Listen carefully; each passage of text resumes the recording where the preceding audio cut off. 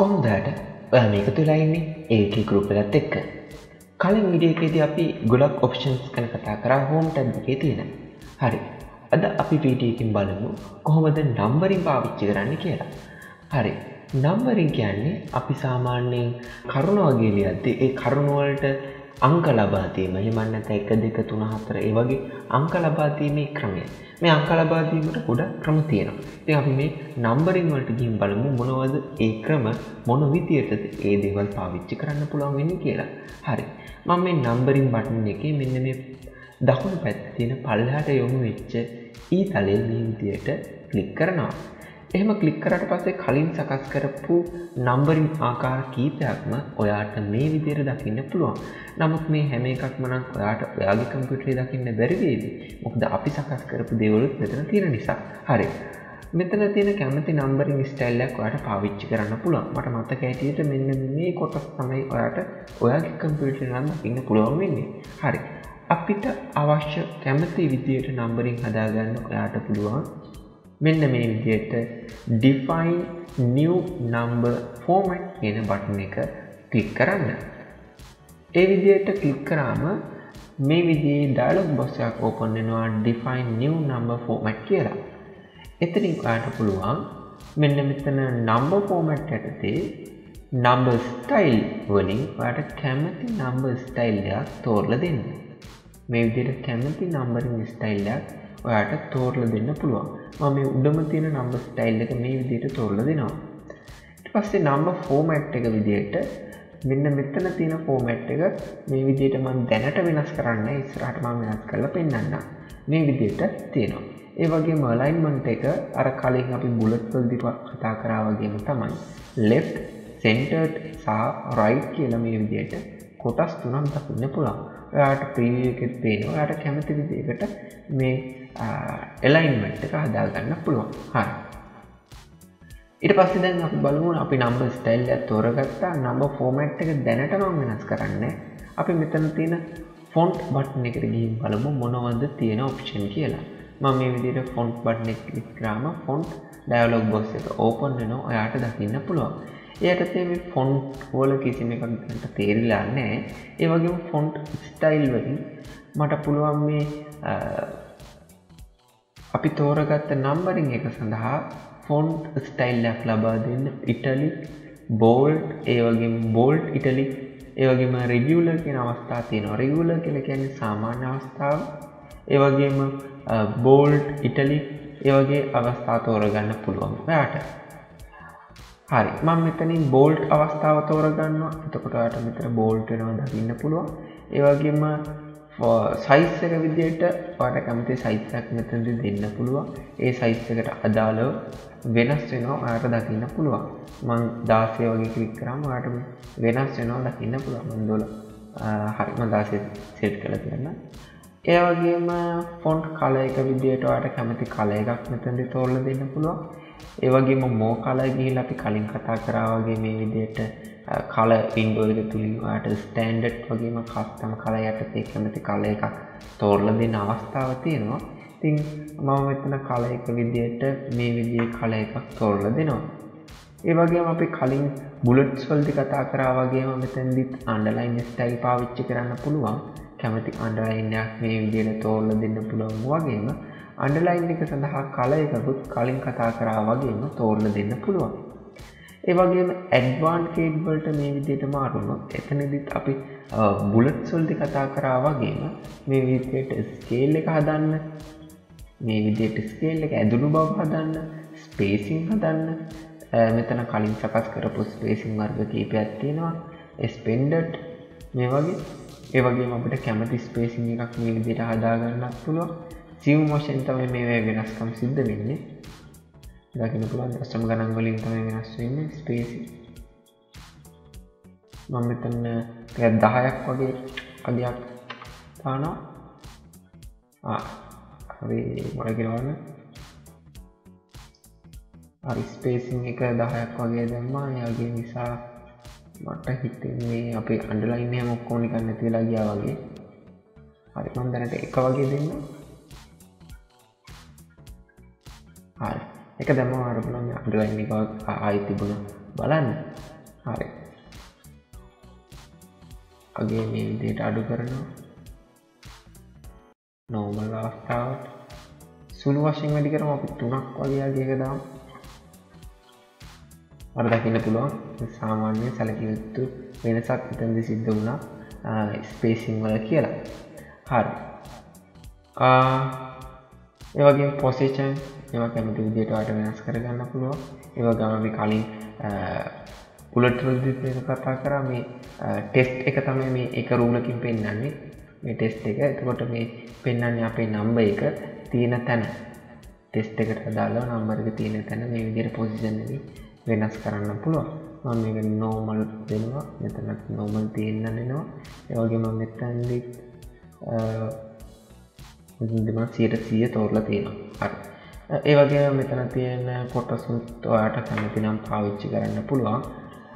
සුළු වෙනස්කම් සිද්ධ වෙනවා ඔයාලට දකින්න පුළුවන්. හරි.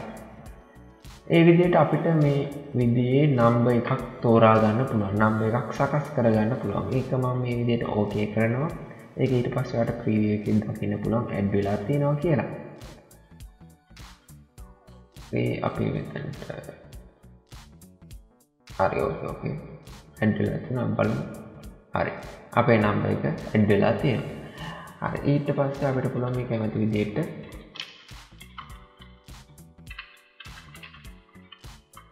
මේ විදිහට නම්බර් එක දිගටම පාවිච්චි කරන්න පුළුවන්. ඒ වගේම නම්බර් එක වැටෙන එක නවත්තන්න ඔයාලට පුළුවන් මෙතන තියෙන ආයිම නම්බරින් බටන් එක මත ක්ලික් කරන්න.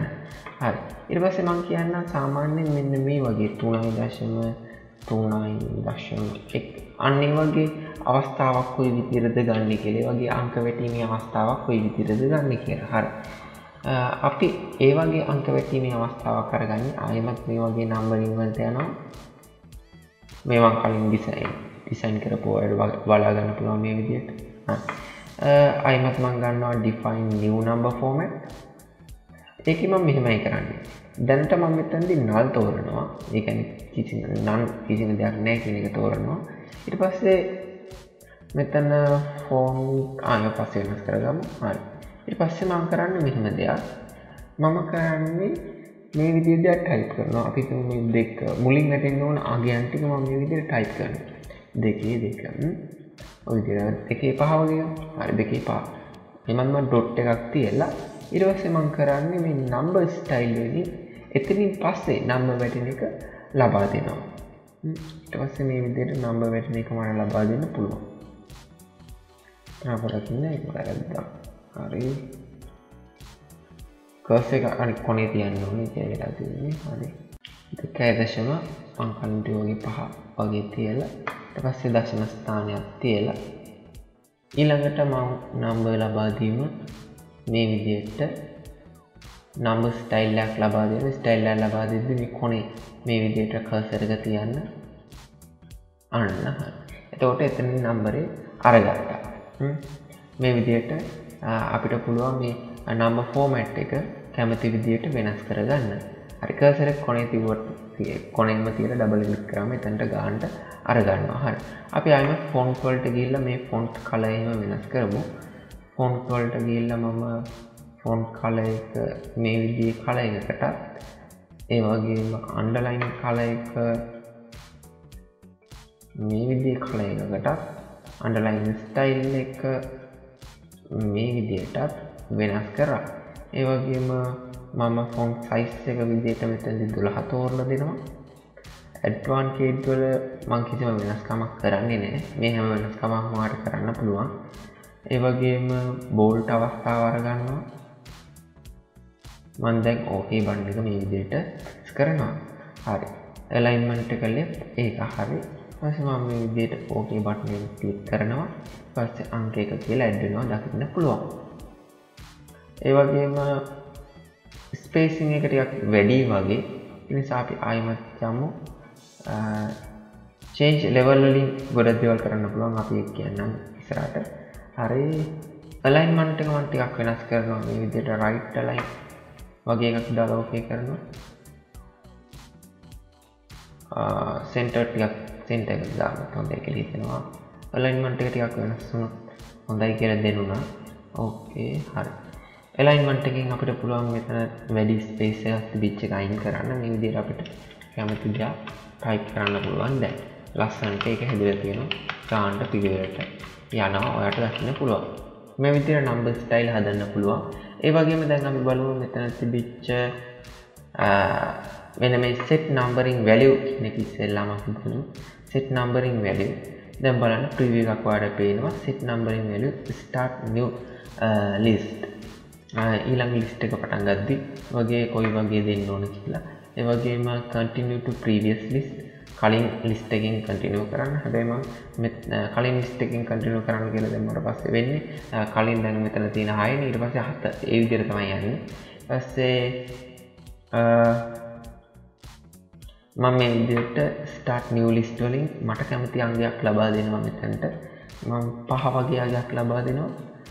දැන් OK බටන් එක ක්ලික් කරාම යාට දකින්න පුළුවන් මෙතන 7 තිබුණ එක 5 කියලා පටන් අරගෙන එතනින් පස්සේ 5 කියලා තමයි වෙනස් වෙන්නේ. 5 6 7 8 ඔය විදිහට. දැක්කද? ඒ විදිහට. දැන් සාමාන්‍ය මේක අපිට මේ විදිහේ ක්‍රමය අවශ්‍ය වෙනවා.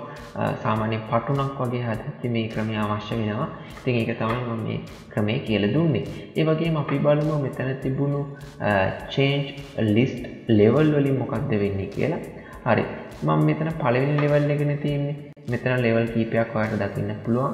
1 2 3 4 5 6 7 8 9 විදිහට level 9ක් දකින්න පුළුවන්. මම දෙවෙනි level එක මේ විදිහට තෝරනවා. ඊට පස්සේ දෙවෙනි level එකේ ඔයාලට දකින්න පුළුවන්. මෙතන දෙවෙනි level එකේ තියෙන්නේ A. නමුත් මම නැවතත් මෙතන define new number format වලට මාරු වෙලා එතන තියෙන system එක ආයිමත් මම කැමති විදිහට මේ වෙනස් කරගන්නවා. එතනදිත් ඔයාලට කැමති විදිහට මේක වෙනස් කරගන්න අවස්ථාවක් තියෙනවා. font වලට ගිහිල්ලා color එකක් ලබා දෙන්න පුළුවන්. bold කරන්න පුළුවන්. මේ අනිත් setting උත් ඔයාලට හදන්න පුළුවන්. හරි. මම මේක left align මේ විදිහට තියෙන එක right align වලට ටිකක් මාරු කරනවා. නැකමන්නේ අපි left align එකට තියලා බලමු මොන හරි වෙනසක් තියෙනවද කියලා. මම මේ විදිහට OK press කරනවා. හරි. ඒ වගේම මම මෙතනට ගිහිල්ලා ආයෙමත් set numbering value වලින් මේක අඩු කරනවා.